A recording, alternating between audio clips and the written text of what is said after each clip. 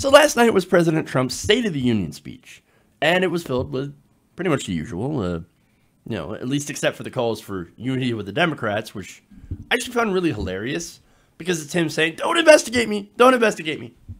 But look, the rest of it, again, was standard fare, fear, demagoguery, and straight-up fabrications, right?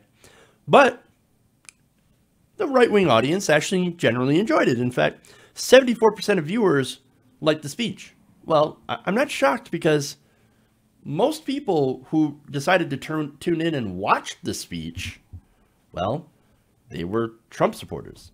You don't think, a lot of the people that are part of the resistance or a lot of progressives really wanted to sit back and watch this guy, did you? No, of course. Most of us would rather pull our hair out, if we had any, that is.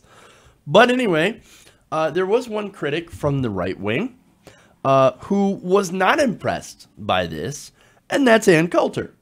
Now, throughout the entire speech, she hammered Trump on Twitter.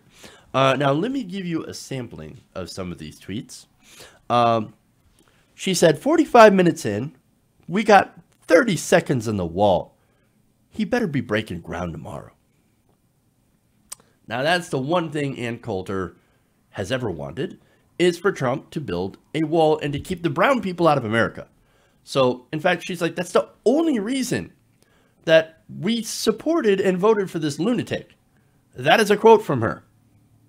So now, as far as the wall, no, sorry, Ann, it's not happening.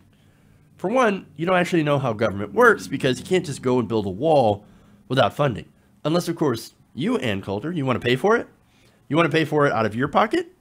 Donald Trump's not planning to pay for it out of his pocket. So, you want to fund the wall? Go ahead. Now, during that same speech, Trump brought up Venezuela. Now, he said that, quote, America will never be a socialist country.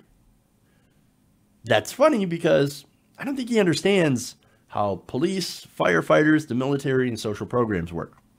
No. No, in reality, of course, it's a BS talking point because the United States and a lot of other countries, actually, are mixed market economies. We have both socialism and capitalism in the various different things that we do. So, okay. Now, Ann, of course, responded to that by saying, she says, wrong, if you don't build a wall and deport illegals, we'll be a socialist country in about 5 years. Nice words, though. Really? So, again, a deep misunderstanding of actual facts, right?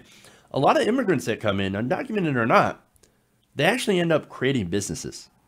And especially if you're talking immigrants from Mexico, Honduras, El Salvador, look, a lot of them are actually deeply religious, right? Deeply Christian. Not Muslim. No, they're Christian. And actually, if Republicans stopped being racist, they would actually be able to have grounds to appeal to some of these immigrants, right? Because they would be more socially conservative.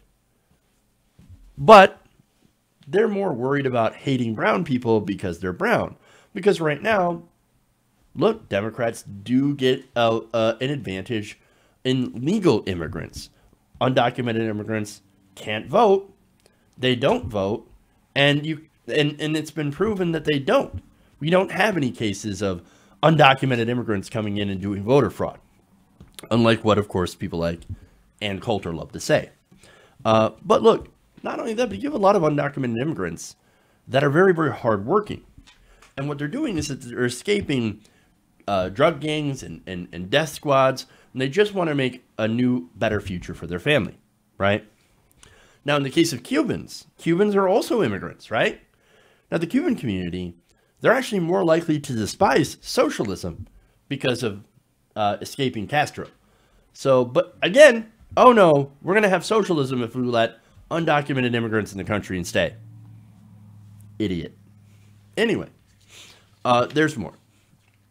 She said, in response, of course, to, taking on ISIS and national security, she said, Americans in America killed by ISIS, 0. Well, that's actually correct. So, hey, look, we don't have a problem with Muslim extremism Thanks for pointing that out, Ann.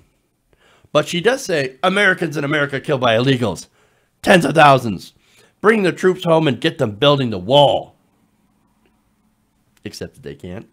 But no, look, that's not true. She made up that number. White supremacists actually accounted for the largest share of killings last year.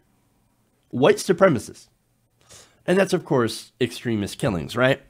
Undocumented immigrants, as far as general crime goes, actually commit less crime, less murders than native-born Americans. But, oh, you don't talk about any of those things, do you? Oh, no, of course not. And neither does Donald Trump. But anyway, she says, finally, Golden Beaches of California, this was the lamest, sappiest, most intentionally tear-jerking State of the Union ever. Please fire your speechwriter. You know what I love? Republican on Republican crime. Smells good in the morning. Look, right now, here's the thing. Trump, he's not getting his wall. And Coulter, you're not getting the wall. There's literally no path for him to do so. And he's going to try and declare a national emergency. Well, that's probably also not going to work. Look, what Trump is doing is he's doing what he does best. He's trying to save his own skin. Now, why do you think he was calling for unity and reaching out to the Democrats? Because he doesn't want to get investigated, because what we're going to find is some shady things.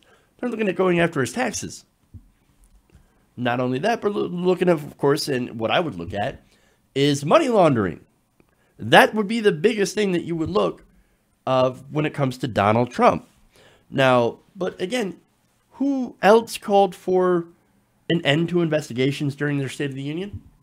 We've seen this movie before. It's Richard Nixon. The parallels between Trump and Nixon are amazing. And so I think he's got a few more things to worry about than building his wall.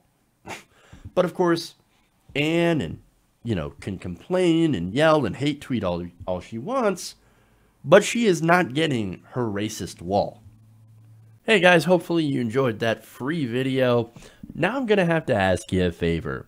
Between the demonetization and the YouTube algorithm messing around with view counts, etc., we're having a hard time adjusting to the new YouTube reality, which is where you guys come in.